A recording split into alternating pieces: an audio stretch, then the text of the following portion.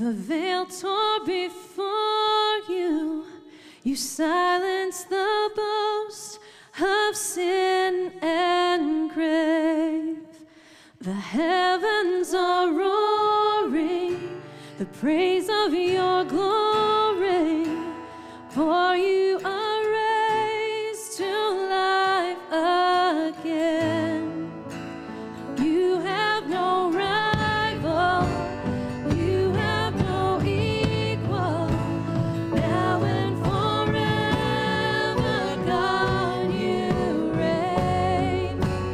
Yours is the kingdom, yours is the glory, yours is the name above all names. What a powerful name it is, what a powerful name it is, the name of Jesus Christ my King.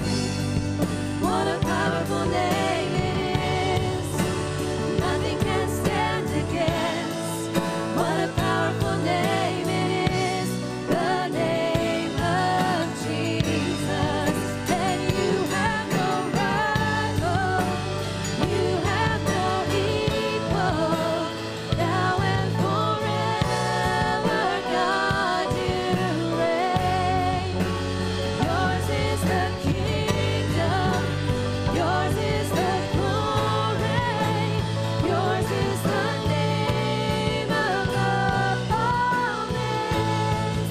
What a powerful name it is, what a powerful name it is, the name of Jesus Christ my King.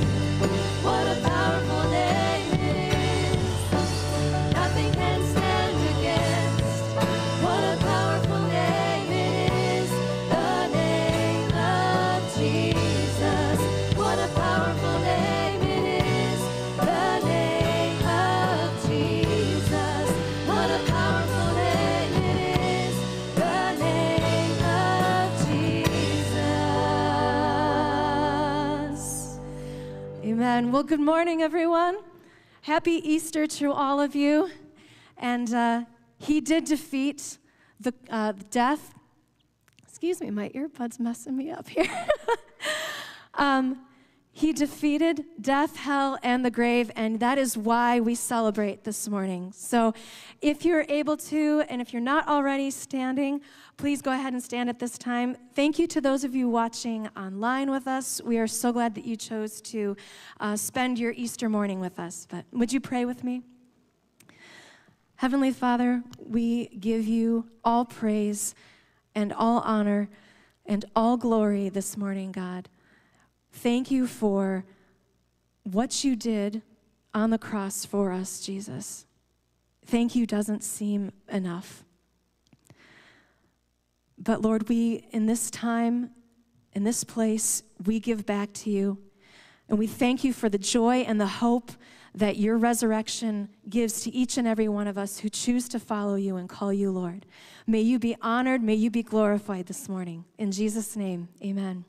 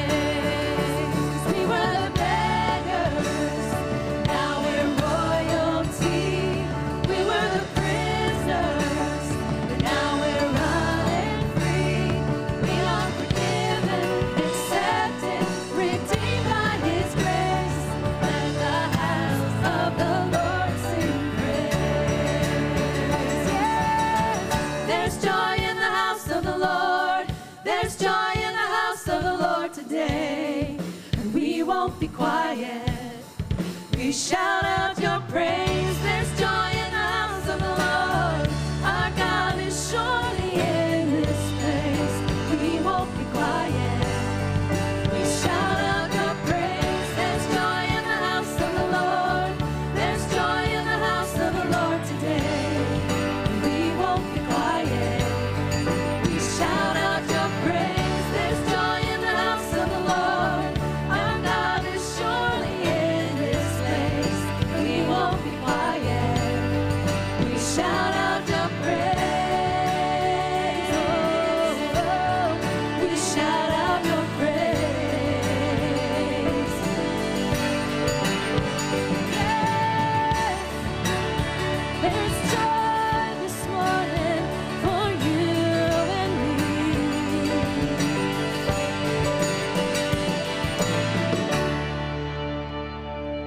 Amen.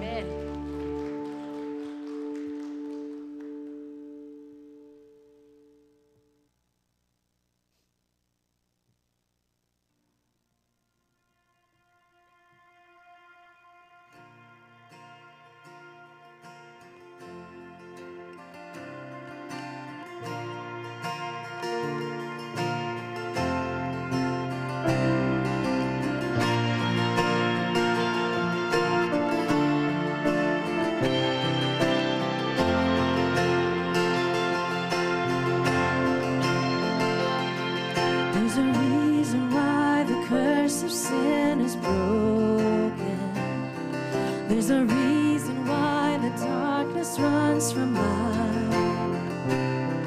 There's a reason why we stand here now forgiven, 'cause Jesus is alive. There's a reason why we are not overtaken. There's a reason why we sing all through the night. There's a reason why our hope remains eternal. Jesus is alive.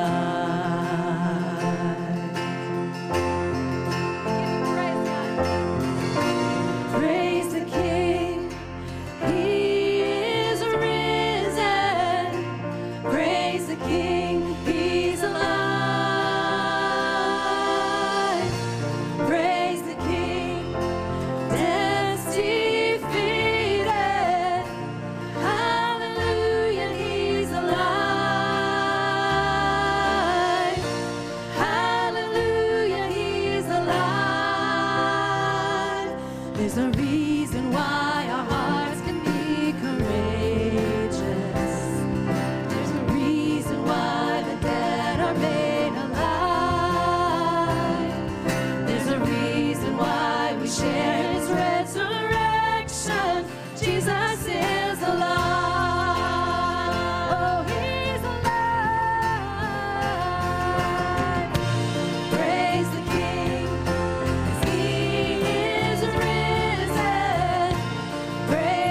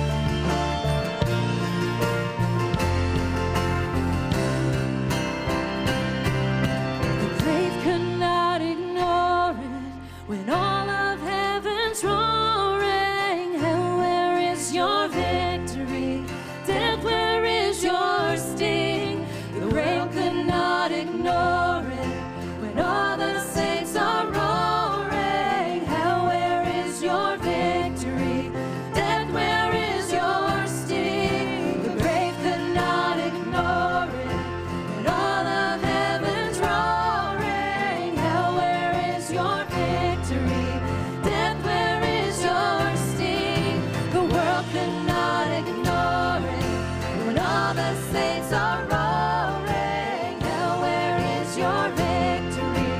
Death, where is your sting?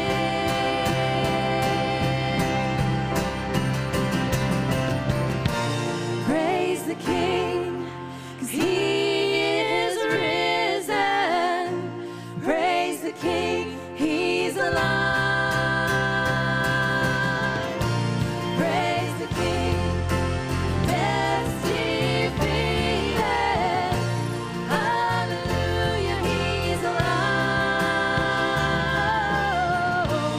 Hallelujah, He's alive. Hallelujah, He's alive.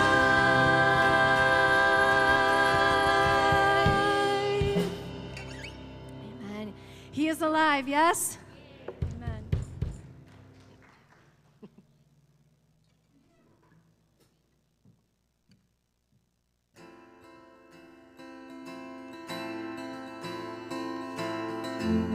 The dark tried to hide you and steal you away.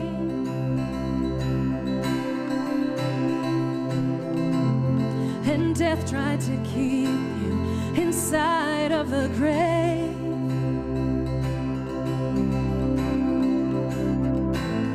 The enemy fought you, he tried but he lost.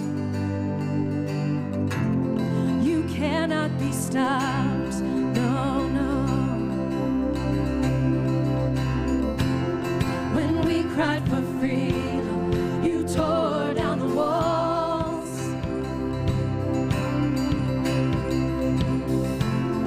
The weight of our burdens, you carried it all.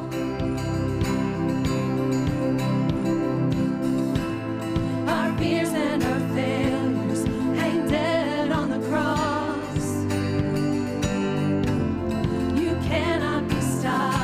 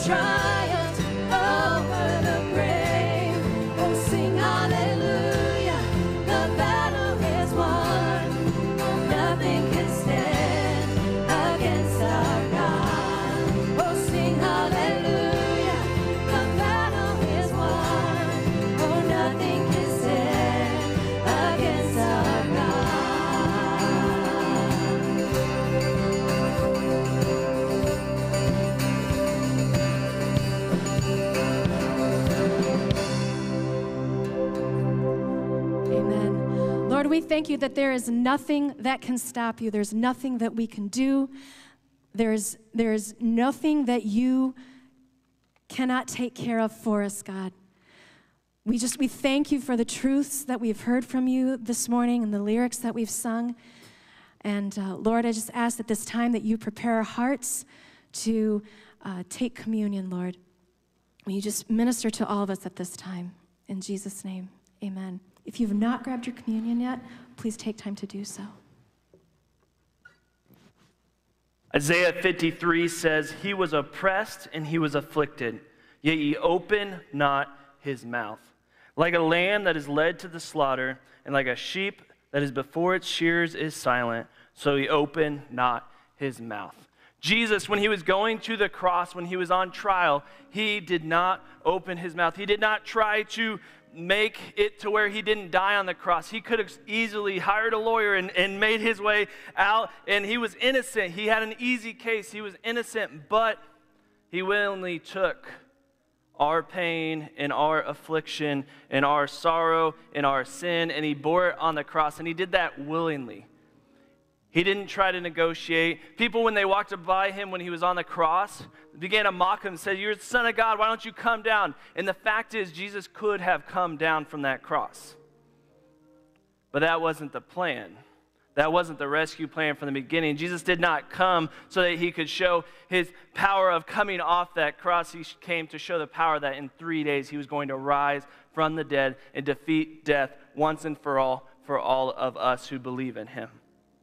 And so every week here at Valley Mills, we celebrate that Jesus willingly died on the cross. He didn't fight even when Peter went and sliced the guy's ear off who was trying to arrest him. Jesus went and healed the guy, told Peter to put the sword away because he willingly died for you and I. He could have saved himself, but then he couldn't save all of us. And that's what we celebrate, and that's what this juice and this bread signifies, that blood that was poured out for us willingly, that body that was broken for us willingly. Would you pray with me? Dear God, just thank you that you willingly died for us. You could have came down from that cross to save yourself, but you wanted to save us. Dear God, Easter is so much more than we could ever imagine. It's all about how you defeated death for us. You died for us and you conquered death for us. Help us to remember that. Help us to understand that while we take this juice and eat this bread. In your name, amen. Matthew 26:26 says, now as they were eating, Jesus took bread and after blessing it, broke it and gave it to the disciples and said, take, eat, this is my body. And he took a cup, and when he had given thanks, he gave it to them, saying, drink of all of it, for this is my blood of the covenant, which is poured out for many for the forgiveness of sins. I tell you, I will not drink again of this fruit of the vine until that day when I drink it anew with you in my Father's kingdom.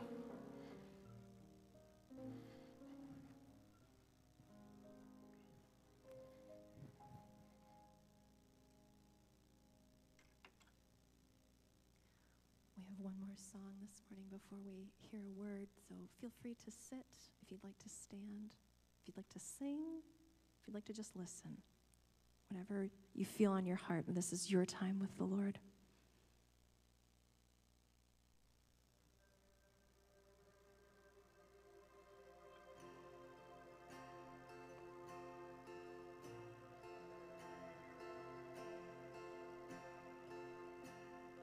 Alone in my sorrow and dead in my sin, lost without hope with no place to begin.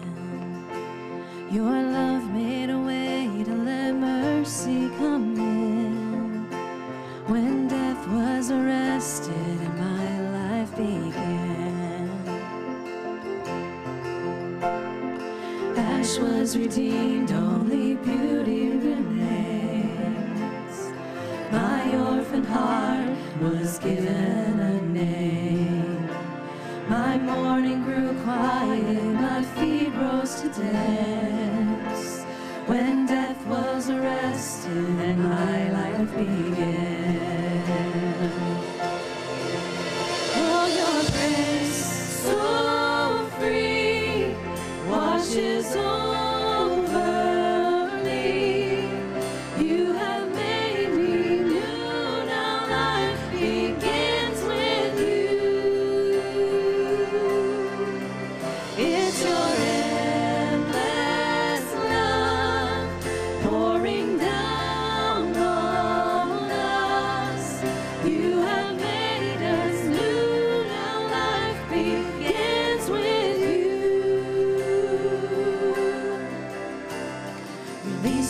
chains, I'm a prisoner no more. My shame was a ransom he faithfully bore. He canceled my debt and he called me his friend. When death was arrested and my life began. Oh, your grace so free washes over me. You have made me new. Now life begins with you. It's your endless love pouring down on us. You have made us new. Now life begins with you.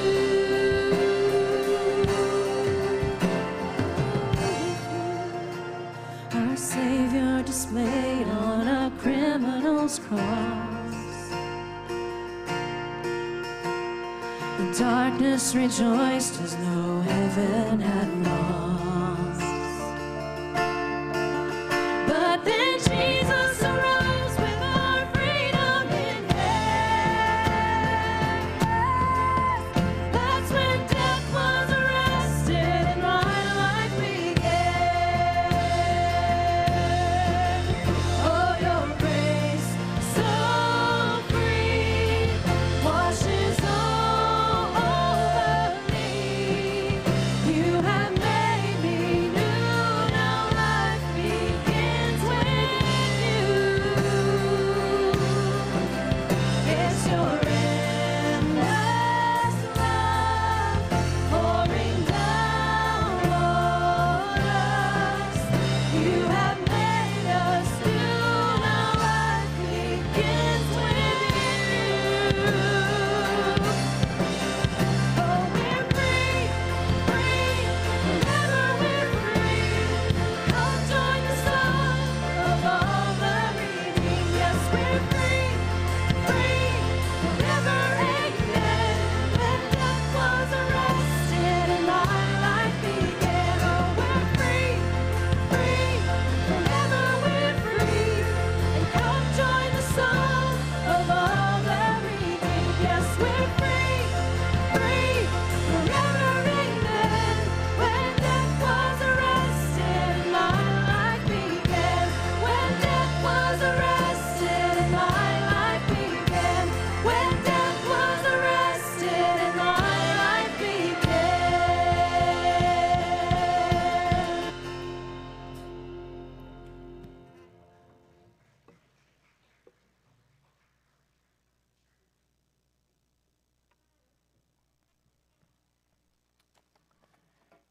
Have you ever had something that looked bad initially that eventually turned out for the good? This happened to me recently. I was shopping a couple weeks ago in Meijer, and they had these Oreo cookies, 2 for $7. Now, I remember when you could buy 2 for $4, so the price has gone up just fractionally, right, to some extent. But anyhow, it was too good to pass up. I normally don't eat Oreos because I am an addict. So if I eat too many Oreos, strange things happen to my body. So I normally have shied away from Oreos, but this day, they just kind of got me with that advertising, that little round cookie with the, white stuff inside. So I said, okay, I'm going to give it a good try. This can't be bad. I mean, it looks so good, right? Let's give it a try.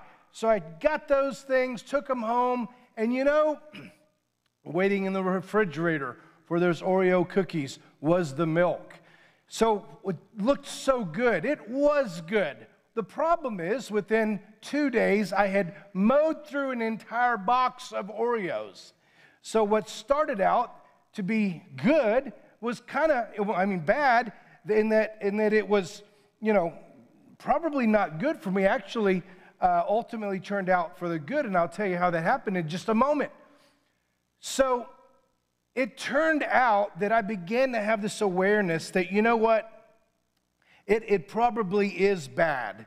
So on the third day, I actually took the second box, and you'll see here, and I did what with it? It's in the trash can. This is the second box of Oreos. It's in the trash can, and guess what? It still has cookies in it. But because I knew it was going to be bad, I decided to just discard them. Bob doesn't need to mow through them and, secretly hide them from Robin. But you know what happened? Earlier or later that day when I went to the office, I got to thinking, like, you know what? These Oreos were created for a purpose. They were created for a reason. Why should I throw something good away? So I called Robin or texted her and I said, hey, I put this second box of Oreos in the trash and they don't belong there. And, I kind of have had second thoughts. Would you get them out of the trash for me, kind of wipe it down and just set the box on the counter so that when I get home, I can merge the Oreos and the milk together?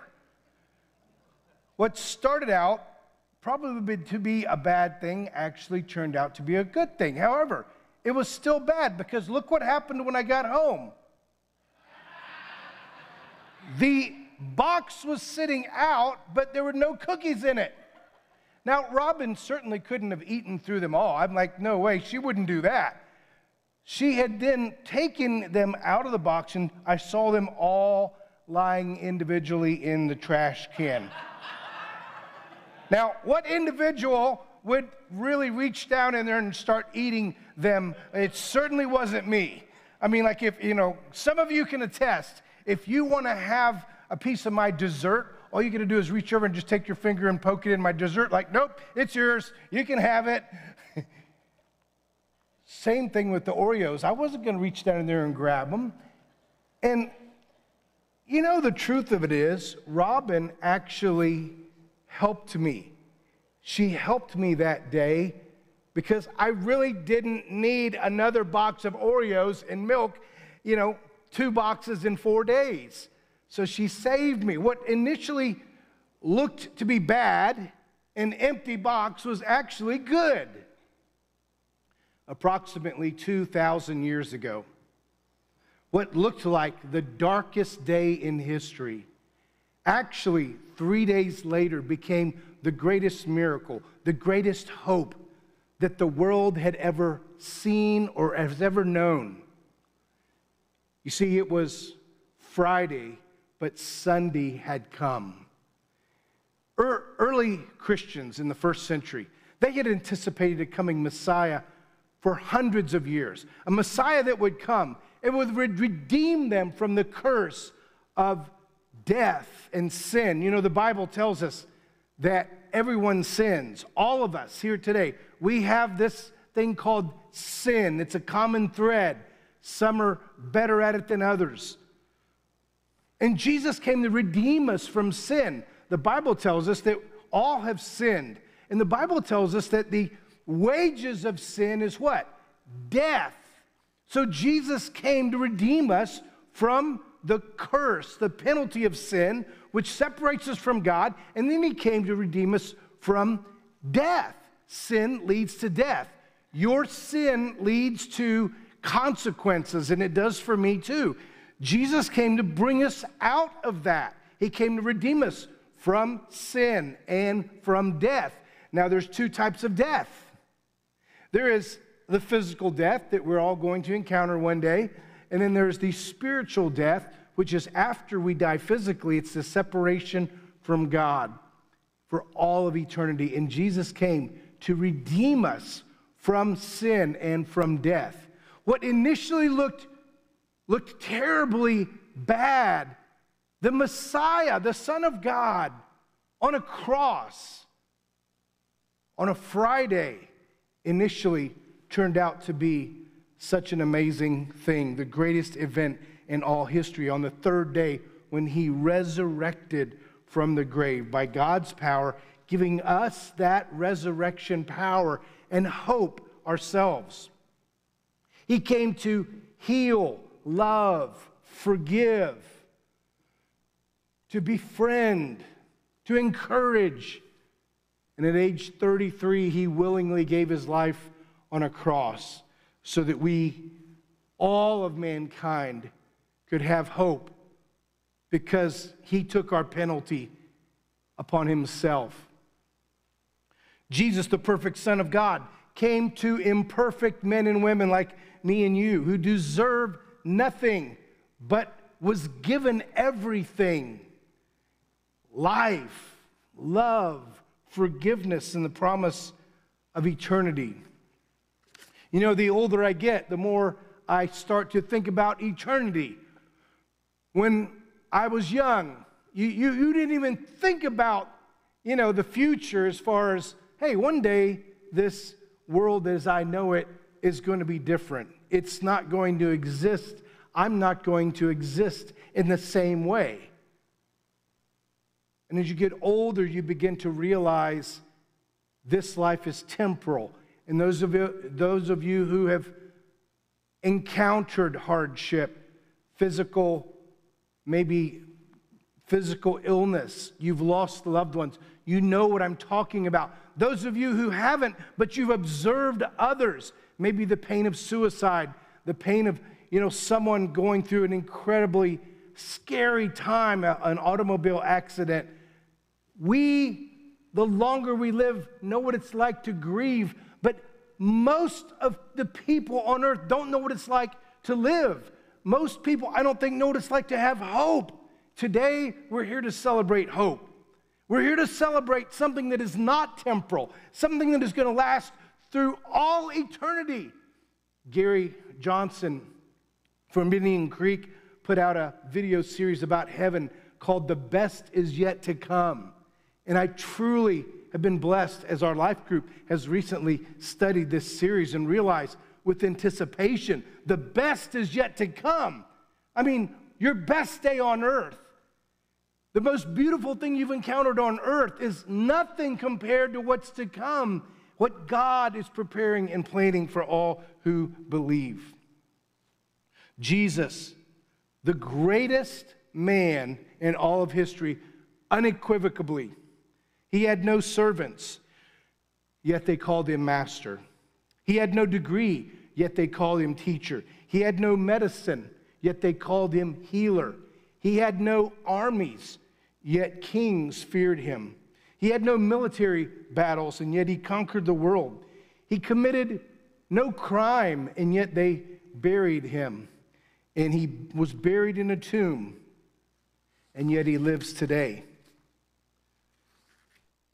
Matthew 27 tells us about the darkness of death. It's a reality that we all must face. Matthew 27, 45 through 50. Now on the 6th hour, there was darkness over all the land until the 9th hour. Darkness, think about that. There was darkness. You know what it's like? We got a eclipse coming up pretty soon, and some of you have already bought your glasses. And whatever, I'm not going to buy glasses because I'm going to just stare at the sun and, blind myself, right? Is that the right thing to do? No, I don't even know, where you go to get glasses because there apparently are some out there that aren't even the right kind of glasses. And so you could probably be looking and burning your eyes, So I'm not even going to look at it. I'm just going to be, looking out. And then the next couple minutes, I'm going to turn a light on, or maybe I'm going to walk outside, and then you'll hear all the critters starting to chirp and all kinds of different sounds. And right when everything aligns, I might just look up and say, oh, that's cool.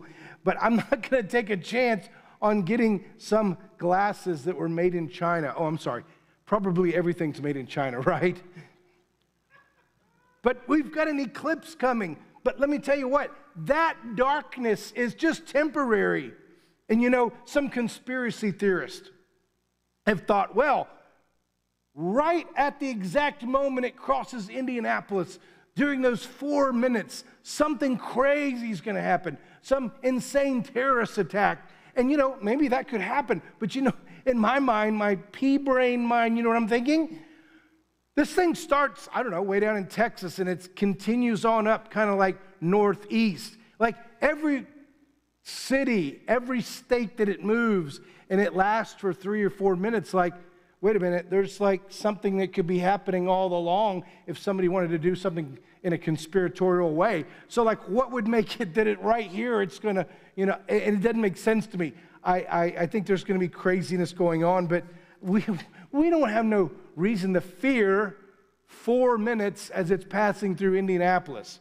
We just need to know that it's kind of a unique thing, and maybe we're going to have a good time. Maybe you're going to have a little party at your house. I don't know. But the darkness that we really need to be aware of is the darkness of death. Now, in the 6th hour, there was darkness over all the land until the 9th hour. And about the 9th hour, Jesus cried out with a loud voice, saying, Eli, Eli, lama sabachthani, which means, my God, why did you forsake me? Now, God didn't forsake Jesus, but for just a moment, when Jesus bore our sin, God, I believe, had to turn his back. Verse 47, and some of the bystanders hearing it said, this man is calling Elijah. And one of them once ran and took a sponge filled with sour wine and put it on a reed and gave it to him to drink. But others said, wait, let us see whether Elijah will come and save him. And Jesus cried out again with a loud voice and yielded up his spirit. It was a dark hour. It was a dark moment. We call that Good Friday. It was really a dark day, a day when Jesus was crucified and the disciples were plunged into despair. Some of them, most of them, did not understand what was going on. It's called Good Friday, actually, because of what is to come. What's to come? Sunday was coming. It was Friday, but Sunday was coming. The promised Messiah was dying, and some understood it, but most did not. It felt like the end. Have you ever felt that way? Have you ever felt like something so big, so heavy is occurring in your life, like it's literally the end? That's how it must have felt for those who didn't understand that Sunday was coming. Darkness fell. His friends scattered. Death thought that it had won, but heaven just started counting to 3. We not only have the darkness of death, we have the dawn of the resurrection. The dawn of the resurrection.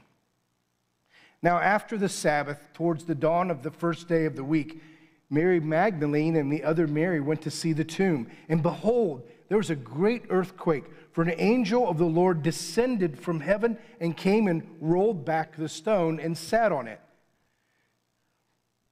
Verse 3, his appearance was like lightning, and his clothing white as snow. And for fear of him, the guards trembled, and became like dead men. Do you know why the guards trembled that were guarding the body of Jesus? They trembled because they had an actual encounter with an angel. It wasn't like a dream when you wonder, did that really happen? This was like real life, like a lightning bolt hitting you in the head. I mean, it was something so real that the guards, these were not wimpy men. These were manly men. They're guarding the body of Jesus. Why? So that nobody could steal him and then everyone say, I told you he did resurrect after all. Matter of fact, the guards, the Roman guards, they're standing there and they're guarding the tomb. You know why? Because not only did they not want someone to take the body of Jesus and then the Christians say, look, he is resurrected, but their very lives hinged on whether or not they successfully did that. If they did not accomplish their mission of guarding the tomb, their very lives would be at stake. And so for fear of the angel, the guards trembled. Everyone trembled at the guards, but the guards did not tremble at anyone. And yet when they came face to face with that angel of God, the guards trembled. And they became like dead men. And the angel said to the women, "Do not be afraid." Isn't it interesting? The guards were trembling, but the angel's saying to the women who knew Jesus and the men, he's giving them a message that you and I need to hear today. Fear not. Don't be afraid. In your darkest hour, in your weakest moment, in your most agonizing moment of despair, don't fear. What's it like to fear? You know what it's like. It's not just a thought. Eventually, the fear begins to envelop your entire body, and you begin to increase, your blood pressure increases. You begin to have, sweat coming out of your pores.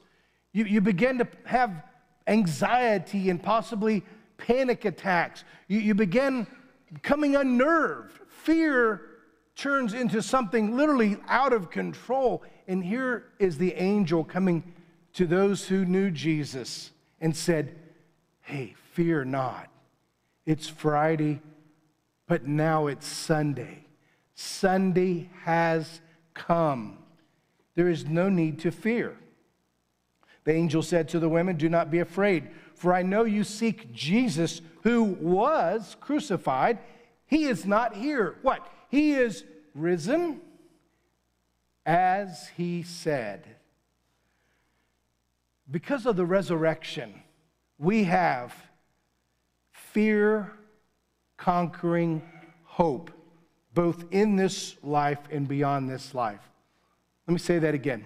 Because of the resurrection, we have fear-conquering hope, both now and into tomorrow.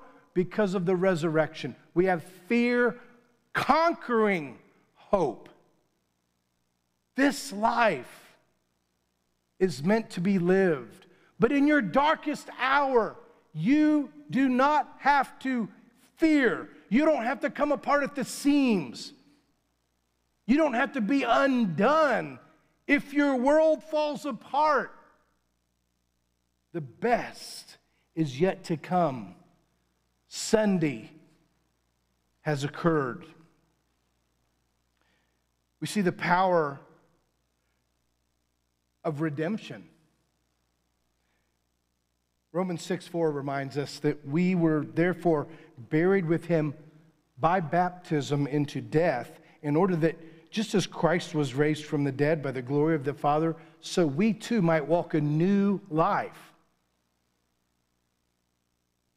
We believe, we accept, we turn towards God, we're baptized into a water which is literally not something that the water is doing. The water is a picture. It's a symbol. It's an element of connectivity to your faith step to follow Jesus. Romans 6 says, therefore, just as, Christ died, we were therefore buried with him by baptism into death. You're not physically dying, you're surrendering to God. There's a death of self. Self is what gets in my way most of the time. It's not someone else's fault. It's my fault. So when I surrender to Jesus, I am in a sense dying to myself, so that why? I can become alive to God.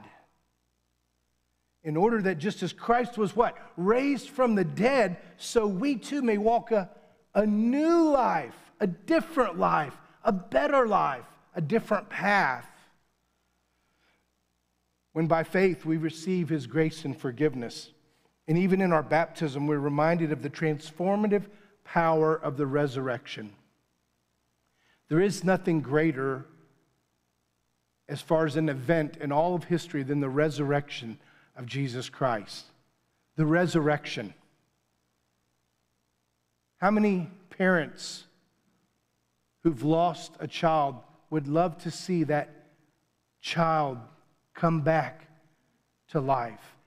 How many people who've lost loved ones, a mother, a father, a brother, a sister, an aunt, an uncle, a close friend, how many of you would love to see that friend come back to life? The Bible tells us that because of the resurrection of Jesus, that those who believe in him, we are not destined for death. We will, in this body, turn back to our original state, which was nothing. But our soul and our spirit live on. We are given a new heavenly body. We are going to have the ability to interact and identify with one another in heaven. We will know and be known in heaven. We'll be in the presence of God and those who are part of his family. There is power through the resurrection and redemption. We're saved, we're forgiven, we're set free. So we can take a breath. We can look up and say, God, I don't know how to make it through this day, but I trust you.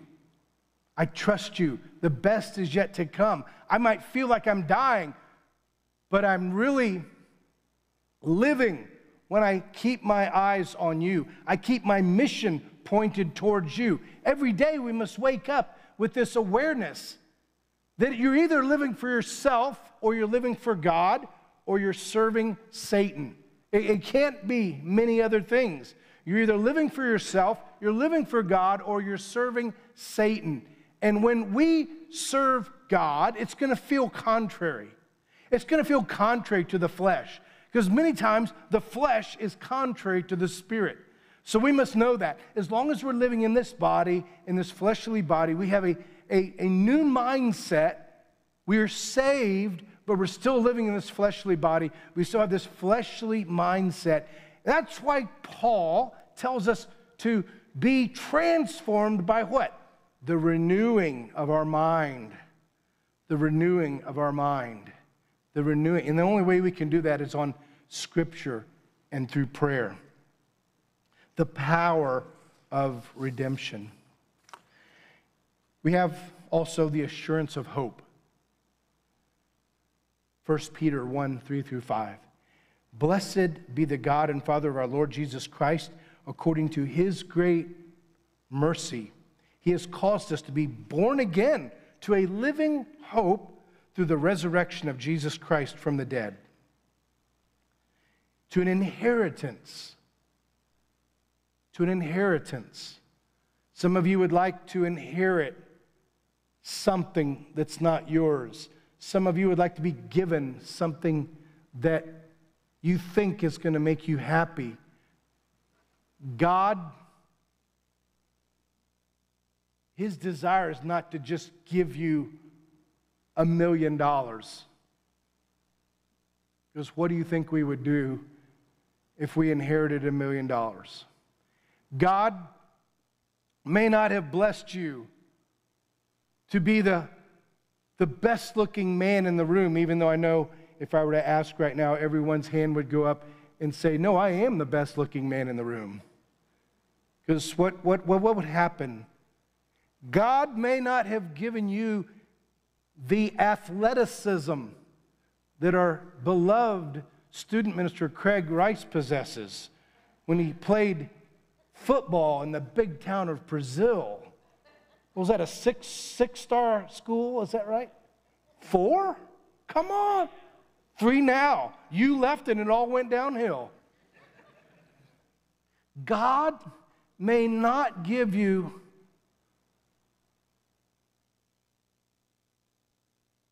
something that is going to temporarily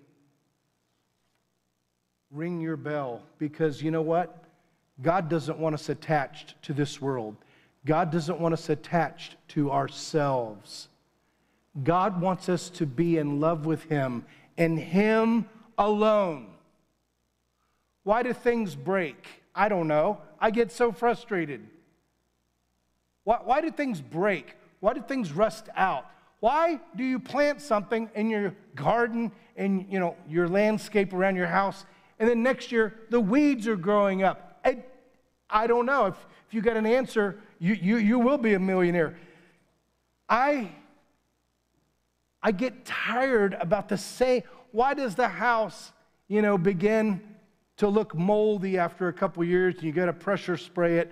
Yes, we have a vinyl house, not a brick house like all of you, but sorry about that. Why do these things? Why does the car always need to go to a shop? Why can you never find an auto repair mechanic you can't trust? This world is not our home. There's a certain discomfort we must become comfortable with because this is not our home. God didn't design life to be about us or to be about how cozy it is down here. Actually, He did create it that way, but in chapter 3 of Genesis, we messed it up. We messed it up.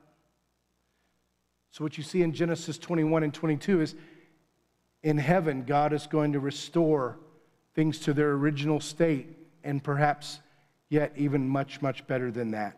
God doesn't want you to get attached to this world. He doesn't want you to get attached to yourself. He doesn't want you to get attached to your riches. He didn't want you to get attached to things that are going to rust, fade away, people are going to steal. He wants you to be attached to Him, because those who put their faith and trust in Him, those who believe in Jesus on the cross, there for you and me to give us a way to God. How can I stand before God? It's only through Jesus Christ. The assurance of hope. Look at verse 4 and 5. To an inheritance that is imperishable, undefiled, unfading, kept in heaven for you, who by God's power are being guarded through faith for salvation, ready to be revealed in the last time. This hope sustains us through every trial and every challenge we face. It is Friday, but Sunday has come. It's open and offered to anyone who would accept it, who would believe and repent. Christianity compares to no other religion because of one person, Jesus Christ, risen from the grave, waiting for us, preparing a mansion in heaven for all of us. Do you believe today? Would you surrender and follow? Your peace, your joy, your hope, your future depends on this one person and your response to Him. Sunday has come. It's Resurrection Sunday. Are you part of the redeemed? Are you part of those who believe? Or will you be a part of those who continue to deny and reject and push away our Savior? Sunday has come, and I want to know if you would come and would you join? Not just join a church, not just join some people, but would you join the family of God? It comes through simple faith, like, God, I don't have all the answers, but I know you do, and I'm going to give over my life to you. I'm going to surrender to you. I'm going to invite you to come in and help me so that I can know that I have eternal life, so that when this life is over, I know I will be with you in heaven, so that when this life is over, I know the best is yet to come, and I'm going to be a part of the redeemed. I'm going to stand face to face with my Creator. I'm going to put my stock in someone, in something that will never fade. On the other hand, you could turn your back on the cross. You could turn your back on Jesus, and you could walk away. And you could say, yeah, it's just another Sunday, just another sermon, just another man who died. The Bible tells us that all of us are going to have to stand before God. You know that? All of us. Every single one of us. Every one of you sitting here. You're going to have to stand before God. And if God were to say, why should I let you in heaven, what would you say? What would you say? Oh, I'm a good person. Nope. That is not going to cut it. It's only going to be because you have put your faith and trust in Jesus. He took all of our sin and he nailed them to that cross. And then on the third day, he rose again, reminding us that he has power not only over physical death, but over this thing called spiritual death, which is separation from God. We can put our hope and faith in him, and we can live life, and we can know the best is yet to come. That's why I don't fear death. We don't have to fear darkness. Satan's going to torment you. He's going to play with your mind all of your life, but you don't have to fear. All you got to do is believe, surrender, and just follow. And God never called us to do this thing alone. He called us to be a family. He called us to come together, to be friends, to be brothers and sisters. The family of God, as blessed and as imperfect as we are, we're here. I hope you're part of the family of God. If not, you can come forward today and you can talk to us about what that means. You can talk to us throughout the week. There's a prayer room if you'd like to come and pray with somebody. Let's all stand up as we sing our song of decision today.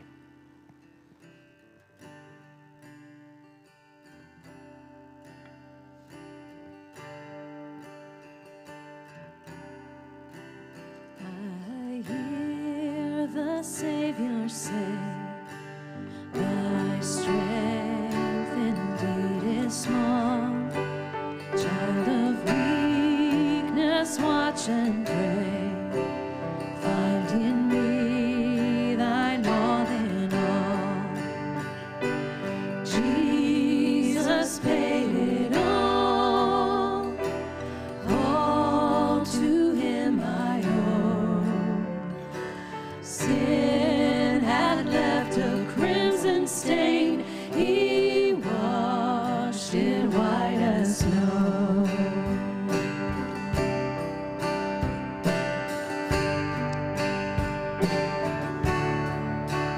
Lord, now indeed I find thy power and thine alone can change the leper's spots and melt the heart of stone.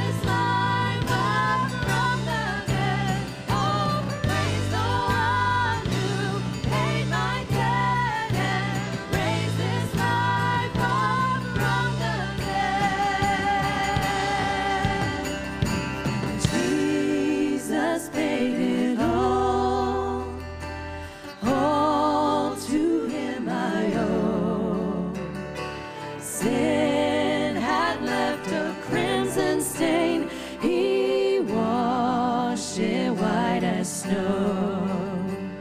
Oh, sin had left a crimson stain. He washed it white as snow.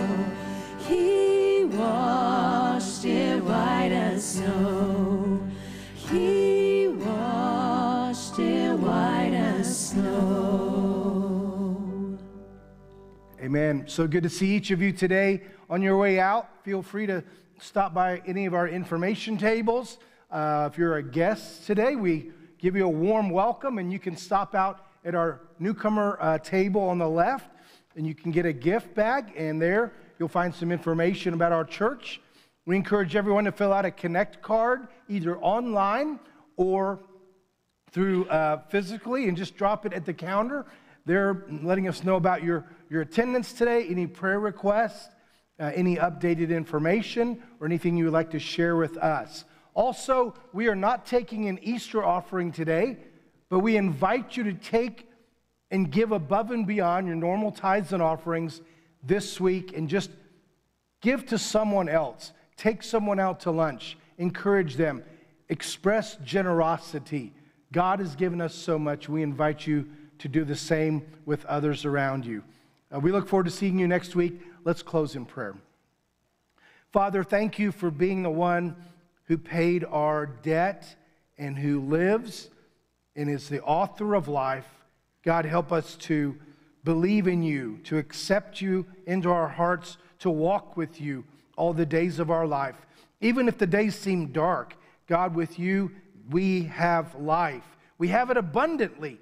And God, help us today to be grateful for Jesus, that he would give his life.